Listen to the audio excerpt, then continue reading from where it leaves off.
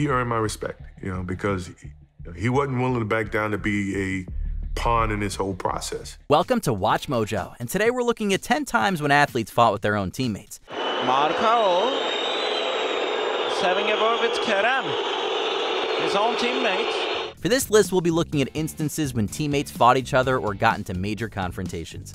Which incident amongst teammates shocked you the most? Let us know below.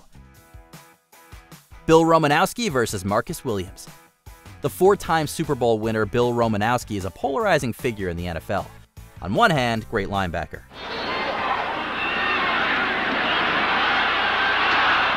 Whoa. On the other hand, terrible sportsmanship. Romanowski was involved in several altercations on and off the field during his pro career. But arguably the worst incident happened during training camp for the Oakland Raiders in 2003. After tight end Marcus Williams blocked Romanowski during a scrimmage instead of brushing it off, the linebacker squared up to Williams. He pulled off Williams' face mask and punched him in the face. He was knocked out and also sustained some injuries. The incident was taken to court in 2005, and Romanowski was ordered to pay Williams $340,000. Keith Primo versus Bob Probert. Typically, fighting doesn't usually result in the people involved becoming friendly afterward, but legendary Canadian hockey players Keith Primo and Bob Probert aren't like most people. During a practice in 1994, Probert, who had a massive reputation as an enforcer, had been winding up the younger Primo.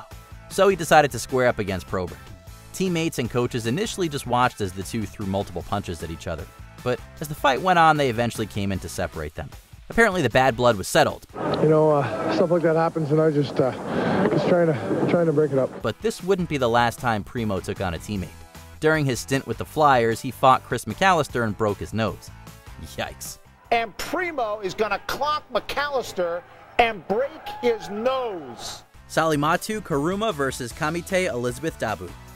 After losing to Serbia at the 2022 FIBA Women's Basketball World Cup, the Serbian player Sasa Kajo was being interviewed. However, nearby a kerfluffle broke out between these Mali players, with some punches being launched.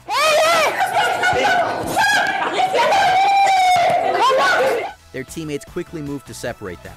In the aftermath, the pair apologized for their actions and stated it was due to frustration from the loss.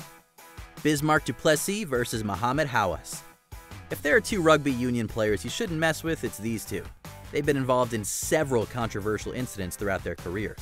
In 2018, Duplessis and Hawass were warming up for the French team Montpellier prior to a match. However, for some reason, the two behemoths decided that trying to knock the other out was a good idea before the actual game even started.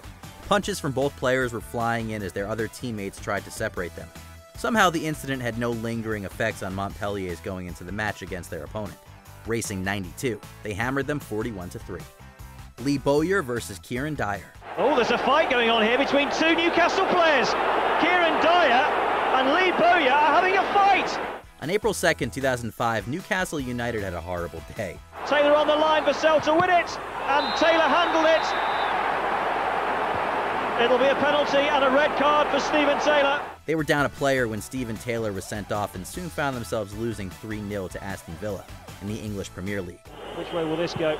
Same way but higher, same result though. It's 3-0 Aston Villa. It's definitely 3 points now for Aston Villa. And a thoroughly miserable afternoon for Newcastle United is completed. It couldn't get worse, right? No, it could, and it did. Teammates Lee Bowyer and Kieran Dyer seemingly had words on the pitch, causing the latter to ram his head at Dyer. The two then got in a scuffle, with punches being thrown and shirts being pulled. Quickly, the referee blew his whistle as Newcastle teammates and even Villa players attempted to separate the two players. The ref sent them both off, reducing Newcastle to 8 men. Afterward, Bowyer, who instigated the brawl, was fined and suspended.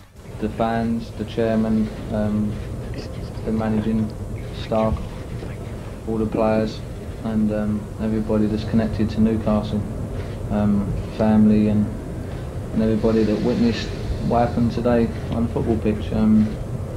Sincerely sorry. Jeff Kent versus Barry Bonds. It's no secret amongst fans and those in the MLB that these two San Francisco Giants stars did not get along. During a game against the San Diego Padres, which the team went on to lose, tensions reached an all-time high and boiled over. The two were screaming at each other in the dugout and a scuffle broke out. While their teammates helped to separate the two, it was seemingly the authority of manager Dusty Baker that stopped the battle. It spelled the beginning of the end for Kent's tenure with the Giants. He left the team the following season to join the Houston Astros. Draymond Green versus Jordan Poole. If you want me to be honest with you, I still don't know how much the world may think it blew up. Sparked by the leak of the video, the incident did blow up. It went viral. It was everywhere. It was front-page news. It was discussed, dissected, and debated around the clock in the sports universe. Over the years, the Golden State Warriors have become synonymous with winning in the NBA. But most recently, they've made headlines as a result of some in-team clashing. During a practice, things got tense as Draymond Green can be seen clearly getting heated with teammate Jordan Poole, who seemed nonchalant about it all. Eventually, Green was getting more and more aggravated, and it led to him directly going up to Poole and giving him his peace of mind. Teammates were quick to separate the two, but Green was able to land a vicious blow. He was not suspended, but fined by the team.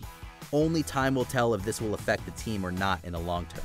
There is like this dark cloud in the room, and I caused that, so I apologize to his family. Paul O'Connell versus Ryan Caldwell. Legendary Ireland's rugby union player Paul O'Connell had a reputation for picking fights, but that changed one fateful day in 2007. During a training session, Ryan Caldwell was desperate to make an impression and get into the Ireland team.